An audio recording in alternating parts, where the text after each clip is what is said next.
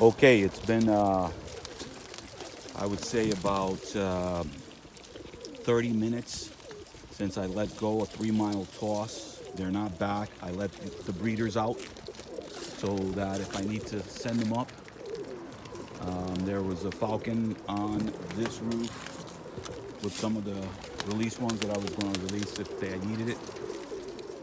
He's right around here. Now he's getting used to sitting up on this roof because when I pulled in the driveway, he was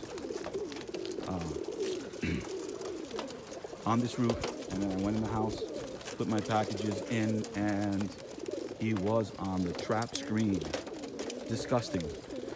So it looks like, yep, the season is over. And I'm determined to continue to train them, but it is a little disheartening to see a falcon sitting right on top of your coop, like if he owns it. So stay tuned. I got 25 birds that haven't made it back yet. It's half an hour. It's only 3 miles. I don't see them anywhere in sight. Post this again if they show up.